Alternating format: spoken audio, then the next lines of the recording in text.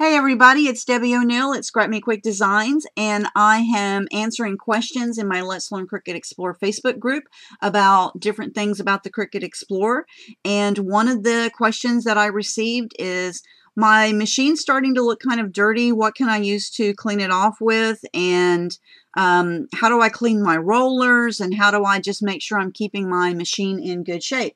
So today I wanted to show you what I do to kind of clean up my machine. I've done a lot of cutting recently for a big event that I did with Cricut in Houston, and so my machine got a lot of use, and I can see that I've got all kinds of paper spots in here, and my rollers are really dirty from rolling on a glitter paper. I can see a little bit of glitter on there.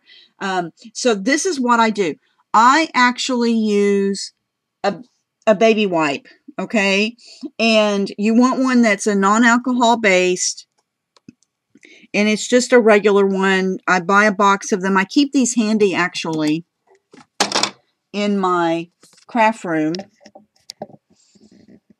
It's just a container, and I keep it right here next to my machine because I use that for wiping glue off my fingers and my mat, and use them to clean my machine with. I just find it handy to have some sitting here next to my desk. So what I wanted to show you was, if you would open up your machine and you notice that your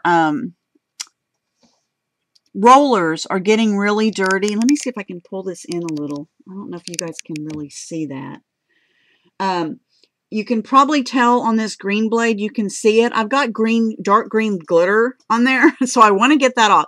So this is what I would do. I'm going to take my baby wipe and kind of fold it up, and I am going to actually lay it up here against my roller like this, and then I'm going to turn my machine on. And when it turns the machine on, it starts rolling the roller. Okay. And now the glitter, I don't know if you can see that. Yeah, you can see it. So now the glitter is off of my roller and is onto my baby wipe. Okay. So I would repeat that process for each side of my machine. And then I want to be able to just kind of clean around here, make sure I get it all wiped off.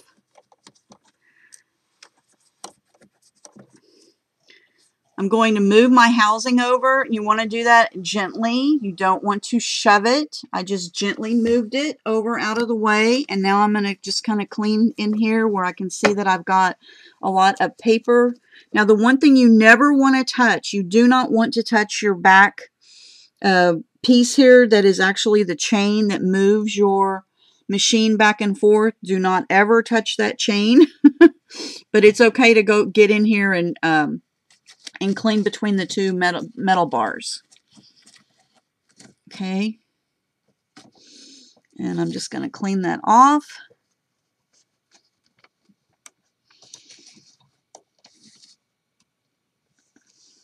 Okay. Let me get that in here. There again, I'm just going to gently pull my housing over to the left now. And you can see how slowly I'm doing it. I'm not jerking it. I'm just barely moving it over. And then I want to clean over here. And I'm just gently wiping it off to get any of that dirt and lint off of there. And I may need to use another wipe.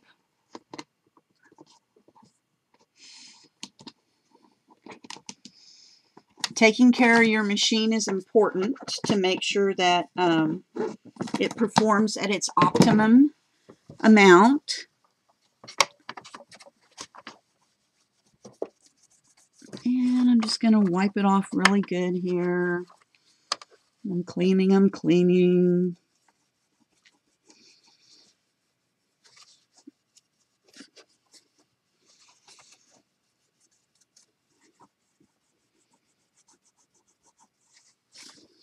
Okay, I just wipe it off.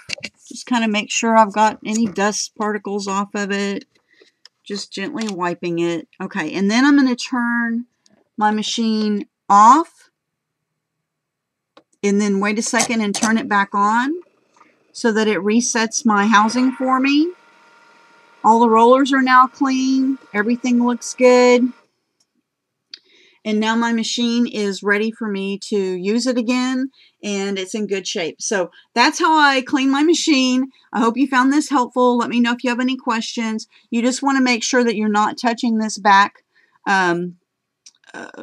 chain, and when you're cleaning, sometimes you will get a little bit of grease on your rag, and that is perfectly fine. That is machine grease that gets thrown from that chain in the back. And if you'll notice, when I was cleaning on this one, see, I have some of that machine grease because it just gets thrown from the chain back here onto the metal bars. And so you can just make sure that you're not smearing that all over your machine. Anyway, hopefully you found this helpful. Let me know if you have any other questions. Is there anything else I can show you about the Cricut Explorer? I'm making videos, probably 2 or 3 a week now, because there's so much to learn about the Cricut Explore machine. So have a great day. Follow me over at Let's Learn Cricut Explore Facebook group, also on my blog at Scrap Me Quick Designs. And of course, please subscribe to my YouTube channel if you're not already subscribed so that you don't miss any of these videos. Have a great day. Love you. Bye.